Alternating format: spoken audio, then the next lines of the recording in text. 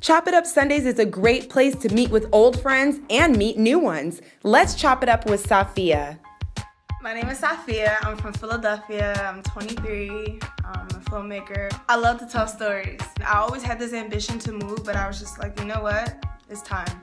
It's time to make this happen. Transitioning from a dream to reality was like the biggest thing for me. Everything is working itself out. I want to make a name for myself in the film and media industry for sure. As soon as people just give me the right away, the chance, I'm just gonna take it and I'm a conqueror. I feel like as long as you have that drive, you can make it happen.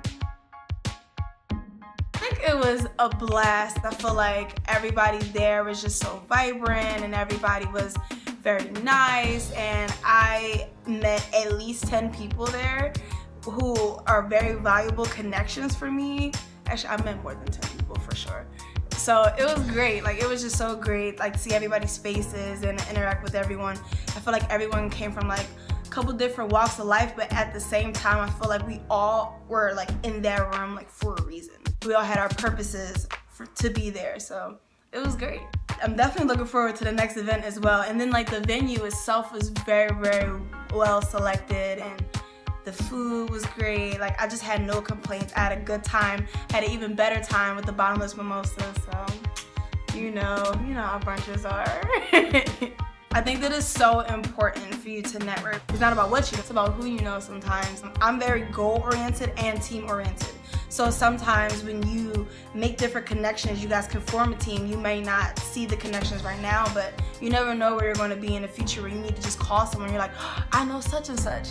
So just like connecting with people is very important, especially like if you are goal-driven and like you know where you want to be. Sometimes that person could just be a one-up, or they could just be a good friend as well. I've always been well-connected, so I don't really know what it's like to be without it, except for when I first got out here and I realized, like, you know, kind of starting all over. So me having friends, like, now I'm getting to like meet different people because of the people that I have met. Regardless of what your career path is or what your goal is for your life, connections are probably the most important thing, if not your talents as well. First things first, ask yourself, where do you want to be in 5 years? And then think about where you want to be in 10 years. Then grab a pen and paper and get to work. Write your goal at the top of the page and then list the things that you need to do to get to that goal.